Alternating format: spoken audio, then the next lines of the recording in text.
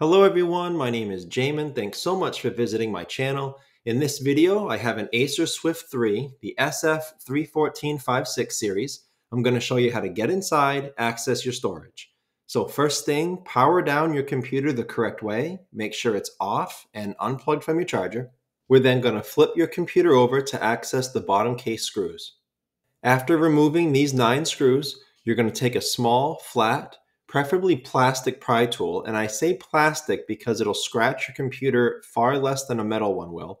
And we're going to go all the way around the seam of your bottom case and pry it off from the rest of your computer. It's generally easier to start back here near one of the 2 hinge assemblies. Go nice and slow and careful but firm. Don't put the pry tool too far in. You could damage some internal components. Keep it on the edge. And if you get stuck at a certain spot, just leave it. Go to the other side and continue in the other direction. Now this bottom case was very tight. It was a little bit of a pain, and make sure that you pry it off from out back here too, near the hinges. After you get the bottom case off, this is what you're looking at for the inside of your computer. Now as a general computer repair side note, whenever I'm working on a computer in my shop, it's sitting on an anti-static mat. Either that or an anti-static bracelet are great ideas to avoid damaging anything in your computer when you're working on it. If you would like any help with tools or supplies for your computer project, as well as any of the replacement or upgrade parts for this specific model computer, there'll be a link above, also below in the description, and that will be a list of all those tools and supplies that I use in my shop, as well as this computer model's replacement parts and upgrade parts. Now, before I touch anything in a computer, I always either remove or at least unplug my battery. A computer is safest to work on when as little power as possible is running through it. This is your battery right down here. It's held in by these 2 screws and plugs into the motherboard right here. To unplug the battery, there's a piece of black tape here over the plug. Remove that carefully. And as with any wires or cables in a computer, try not to pull on the actual wires if at all possible. They can be damaged. Sometimes they can come out of the plug. So just manipulate the plug if at all possible. In this case, it's easy. There's a grip on either side of that white plug. You can use your fingernails or a pry tool to wiggle that out of that port. Okay, so now that the battery has been removed, or again, at least unplugged, it's safe to proceed deeper into the computer. You have your main storage device here. This is a 2.5-inch SATA hard drive in most of your computer's stock. It's held in by these 4 screws. And when you undo those 4 screws, that releases the hard drive caddy.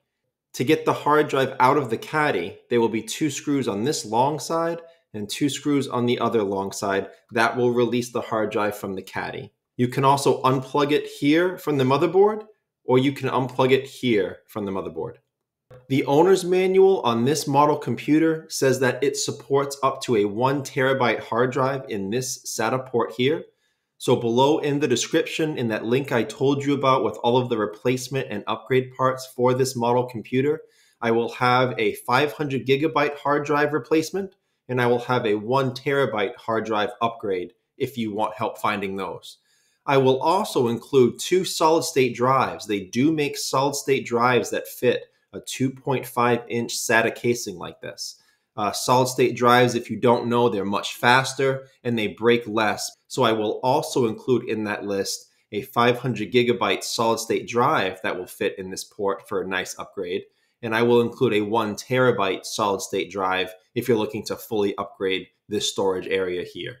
On the right side of the screen, you'll notice here, this is a solid state drive M.2 port here. It'll screw down here or it'll screw down here.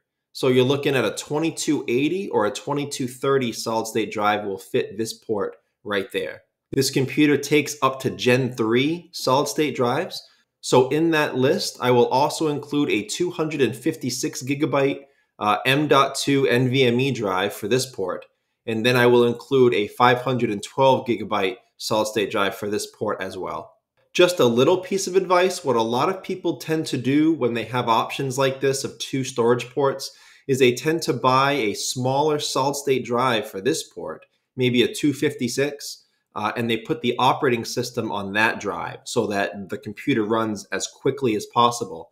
And then they'll get a larger, maybe 1 terabyte hard drive here, and they'll use that for more long-term storage That's kind of the most efficient use of money, to spend a little bit on a nice solid state drive that's limited in size for the operating system, and then to spend a little bit on a large hard drive.